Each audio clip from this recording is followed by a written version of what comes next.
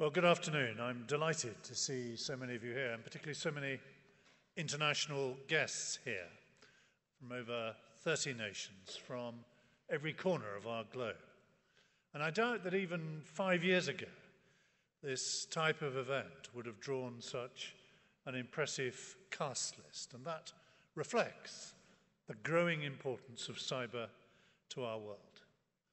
Now, you can't come to a conference that is organized with RUSI, our oldest defense think tank, without at least one nod to history.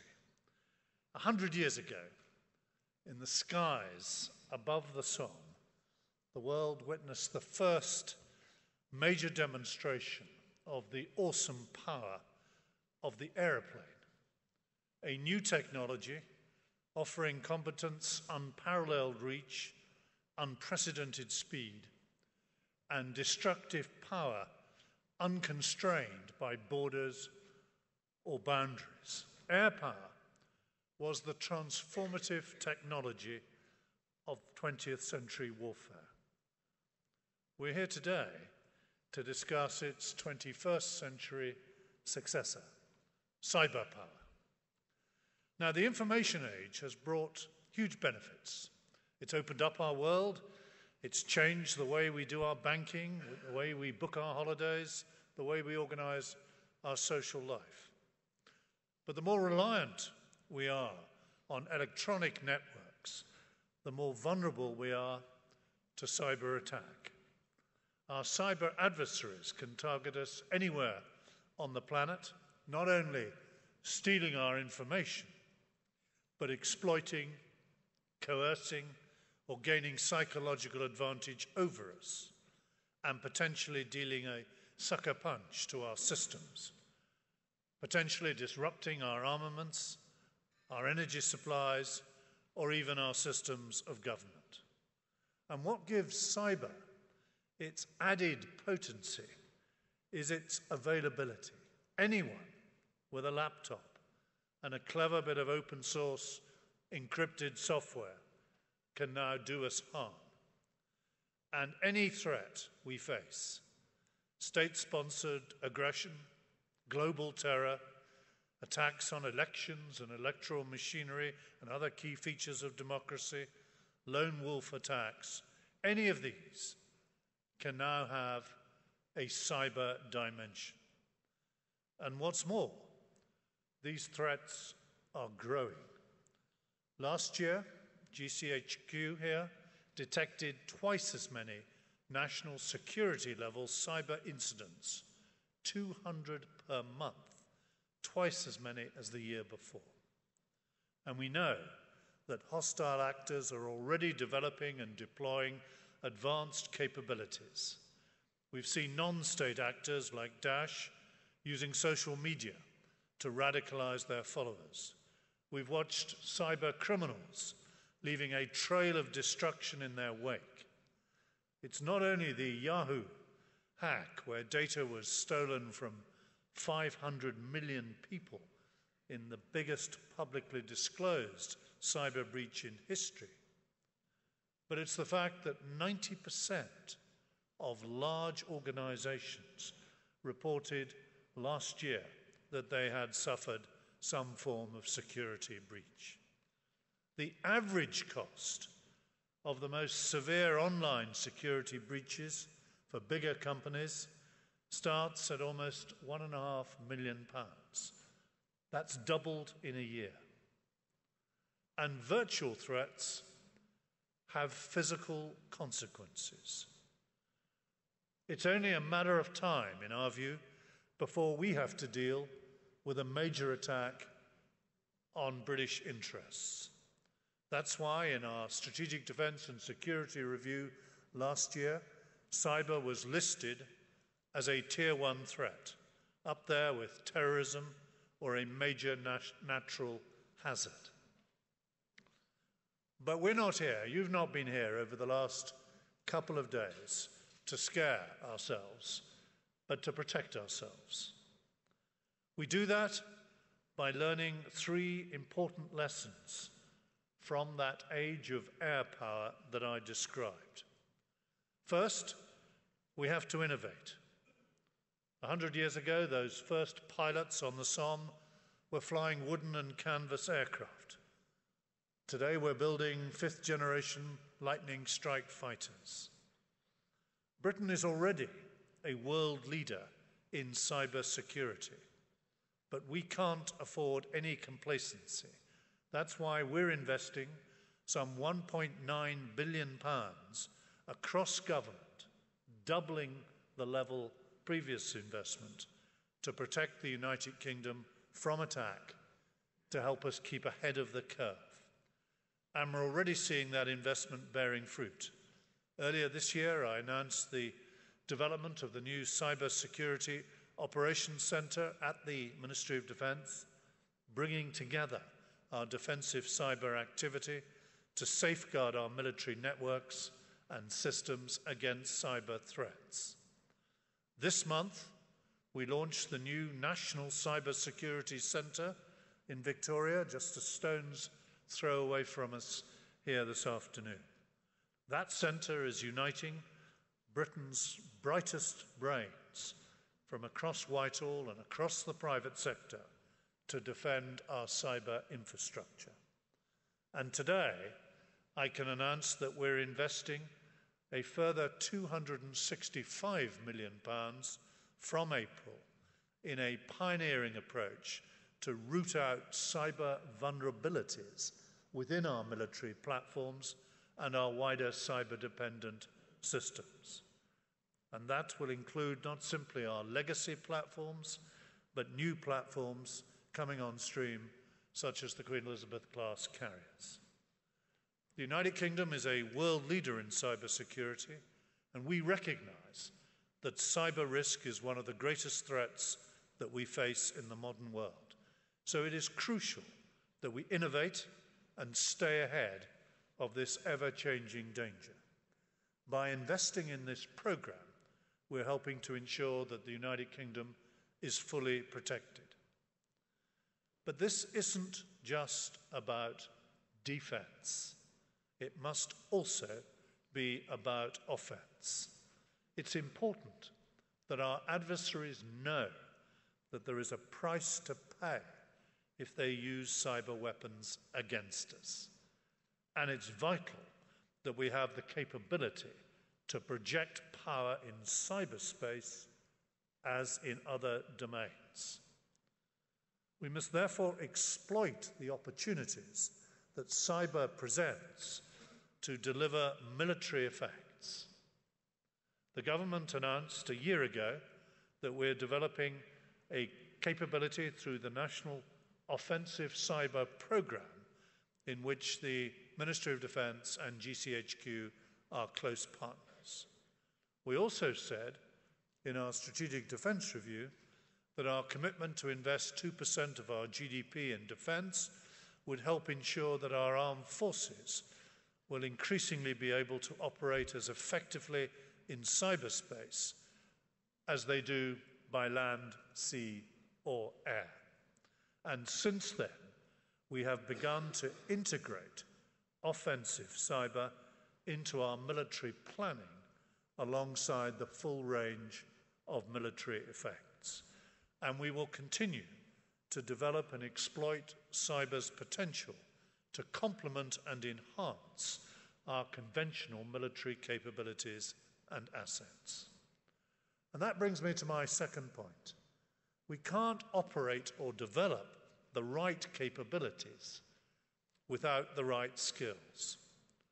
Over the last 100 years, we've relied on brilliant aviation pioneers like Sir Thomas Sopwith, R.J. Mitchell, and Frank Whittle to reach for the skies. We want to match now that conveyor belt of talent in cyberspace. We're not just looking for people with IT expertise. From Vietnam through to Afghanistan and Iraq, we've learnt that perception is 9/10 of the war.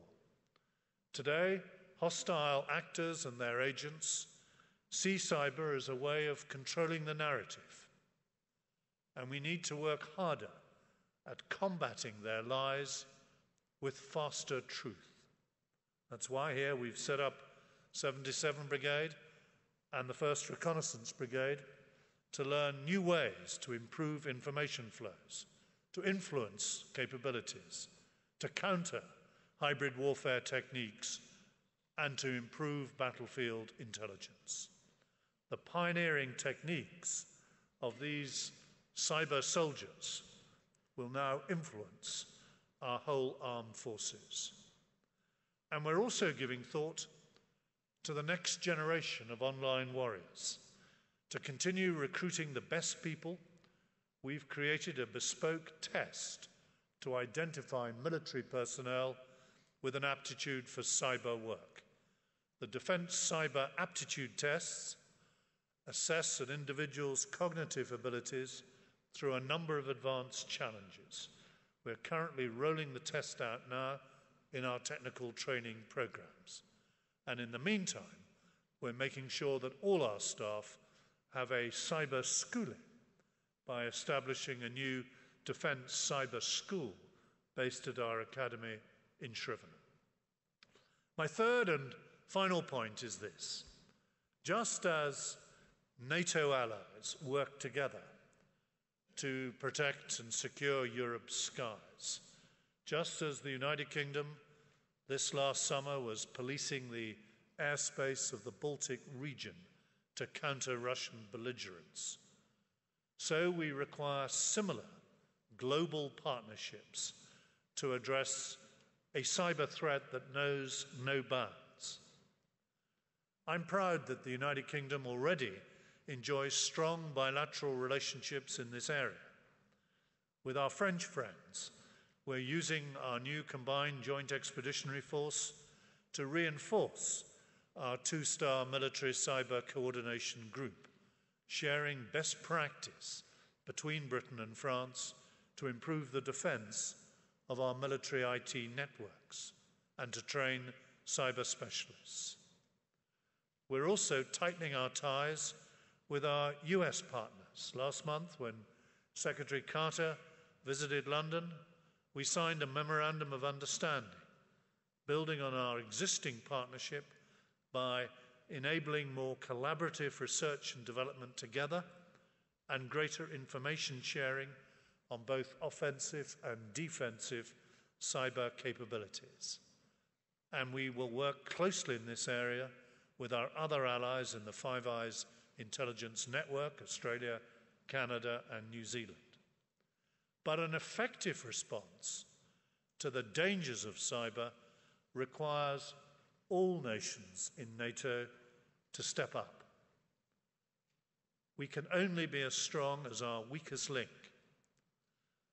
and Britain is determined to do its bit. We may be leaving the European Union, but we are stepping up our commitment to European and alliance cyber security. That's why at the Warsaw Summit, we advocated that all NATO nations should sign the Cyber Defence Pledge, should agree to strengthen our cyber defences, should agree to strengthen national infrastructures and networks as a matter of priority to ensure that the alliance is strong and resilient in the face of cyber threats. Britain's commitment to spending a minimum of 2% GDP on defence means that we can invest in a military that is cyber-trained, cyber-secure, and cyber-enabled, with the ability to fight in every domain in any future conflict. At Warsaw, we advocated NATO recognition of cyber as a domain of operations in which NATO must defend itself as effectively as it does in each of the other domains. Recognizing that will bring more effective organization of skills and resources, will bring integration of cyber defense capabilities into our operational planning, and will better protect our deployed forces and give us an improved NATO ability to maintain freedom of action across the global cyber commons. Yet perhaps the greatest contribution will be to enlarge our understanding of the terms of engagement. One of the most devastating effects of cyber weaponry is its capacity to deepen the fog of war, to add additional layers of ambiguity to the actions of an aggressor. So as NATO reaffirms the relevance of international law in cyberspace, we must be clear that cyber could constitute an armed attack, while preparing our full spectrum response and considering what sort of political and public support will be required by such a response. And just as we must also think more closely about the impact that cyber will have on the nature of military operations and objectives, and on our tactics, and on our strategy in future.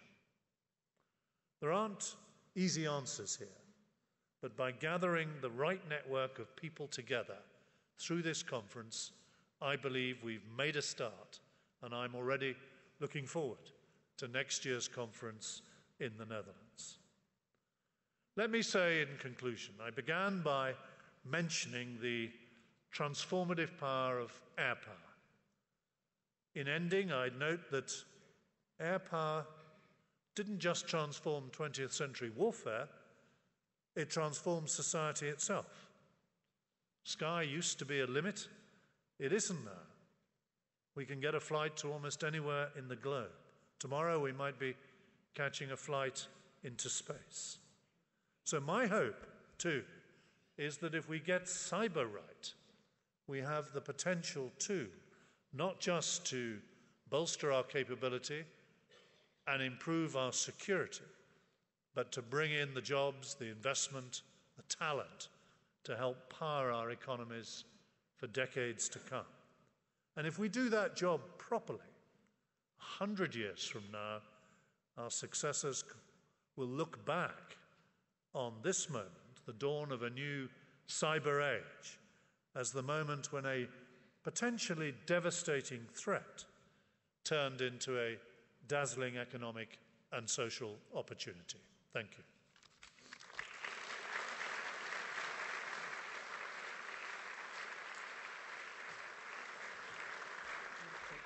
Yeah, sure.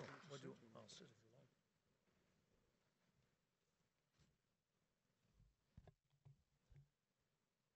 like. Okay, ladies and gentlemen, the Secretary of State very kindly has agreed to take some questions. So in the procedure of the last few days, if you can raise your hands, we'll bring you a mic, and if you can introduce yourself. First one here, please.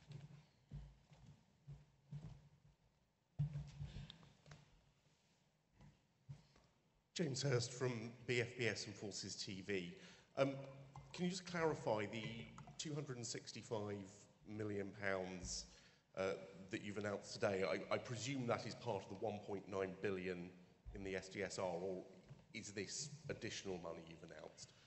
But it might sound like a naive question, but I think a lot of people have difficulty because they can't visualize cyber, whereas you can visualize conventional war. To the ordinary serviceman or woman who says, every penny counts at the moment, why is £250 million on cyber value for money?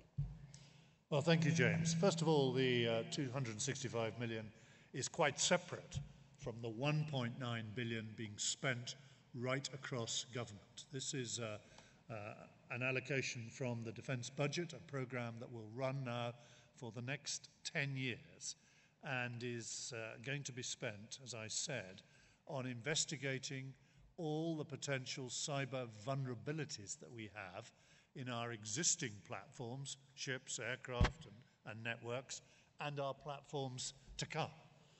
These are hard to visualize, but I think people are beginning to understand what hacking means, how our adversaries or those who wish us harm are trying to get inside our networks.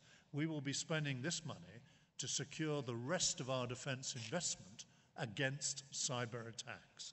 So we will be methodically investigating each of our platforms and the platforms that are now coming to make sure they are fully protected.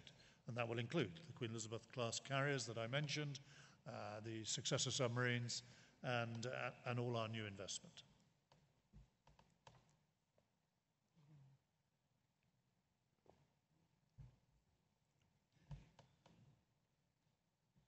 Sean Connolly from the Press Association.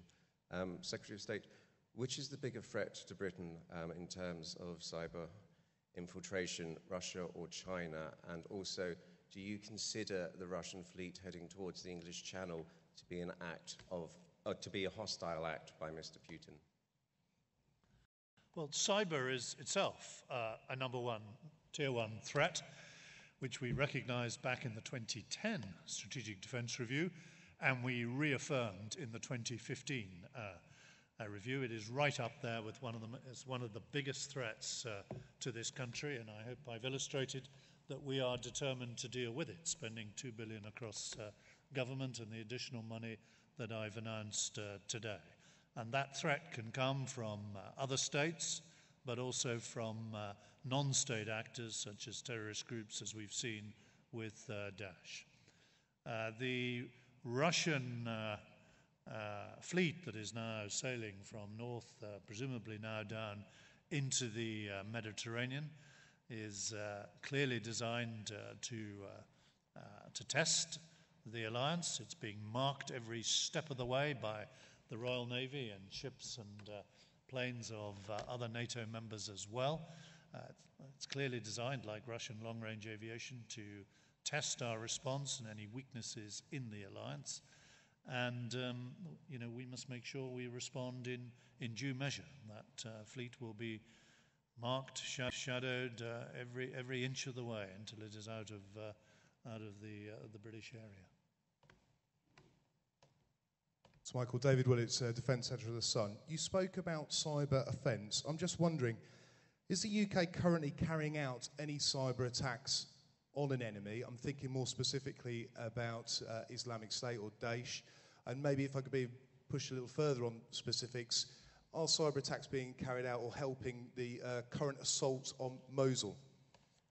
Well, David, I'm not going into operational specifics, but yes, we are conducting military operations against Daesh as part of the international coalition, and I can confirm that we are using offensive cyber for the first time in this campaign.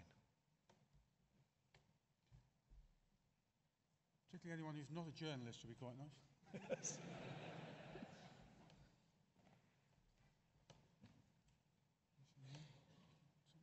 Well done. Oh, got one at the back, sorry. Peter Taylor, UK MOD, not a journalist, answering your call for help. Would the Secretary of State like to comment on the partnership with industry to deal with the threats of cyber, and whether he's confident that over the next century, governments will retain the initiative on dealing with the threats? Well, on the first, thank you. On the first, we're working extremely closely with industry. I think the larger, in terms of protection and security, the larger companies understand this threat now. I think some of them were, a little slow a few years ago to understand that they had already been attacked. But they have now, I think, woken up to the threat, and there is very close cooperation now with them, particularly with those companies involved in our critical national infrastructure, and where there is, of course, still work to do along the supply chains to understand exactly where the vulnerabilities are. And the defence industry itself, of course, is cooperating with us to help us protect the assets that we're developing in common. Sorry, there was a second bit to your question, which did you note? The second part of my question, Secretary of State, is whether or not governments will retain the initiative, and I'm referring to the case of Snowden, when when Apple chose not to allow the US government backdoor access to its encryption because presumably Apple no longer felt the confidence in the US government in their surveillance operations following the Snowden revelations. Well, it's a very important question. I mean, here we have had cooperation from the large technology companies. Where necessary, of course, we can reach for the law and amend the law and update it to match the development of new technologies. But we prefer companies to cooperate with us voluntarily. And so far in the UK, with a couple of exceptions, in a couple of areas not related to defence, they have. Well done.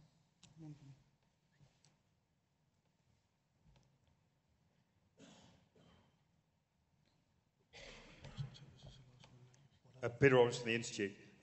We've had a variety of academics, industry and military talk in cyber terms about this sovereignty gap. So the sort of difference between almost what the state can do and what industry can do, and how we might breach that bubble, the sovereign state retaining the legal right to conduct violence. Do you envisage a possibility in the future where it might not only be states that can conduct acts of cyber violence? Do you think it's possible at some stage in the future that some actors, not necessarily even the UK, might employ something akin to privateering, to enabling companies to undertake offensive cyber activity on behalf of themselves? Well, it's an interesting question, but I think my answer would be I hope not. I think the use of force is part and parcel of a sovereign state, and I think the use of force has to be authorised properly through correct governance and indeed accountability, and that is certainly the case so far as we're concerned when the use of any offensive cyber capability is contemplated, that there are rules in place, there is a proper governance structure, and that ministers are accountable for that use of force. So I wouldn't want to see us go down that privateering route that you suggest. I'll offer, if I may, Secretary of State. Oh, take that one from Nick, and then. So, hi, Group Captain Nick Hartley from Joint Forces Command. You highlighted the analogy of cyber to the growth of air power. Yeah. Traditionally, the MOD has been used to support government in terms of national resilience, whether it be fireman strikes, floods, foot and mouth. I wondered what your views were on how the MOD could support national cyber resilience and our role through the National Cyber Security Centre. Well, it's a good question. I mean, first, obviously, we're part of that resilience, addressing vulnerabilities in resilience and making sure that the critical national infrastructure that supports our daily life, is properly protected. But then we also have a role if something goes wrong in terms of military assistance to the civil power, where we would be ready, for example, if energy supplies were disrupted or whatever, we would be ready to offer military assistance there, not simply to help people with the necessities of life, but to help get these networks up and running again. So there is a kind of dual function there, which we're very alive to.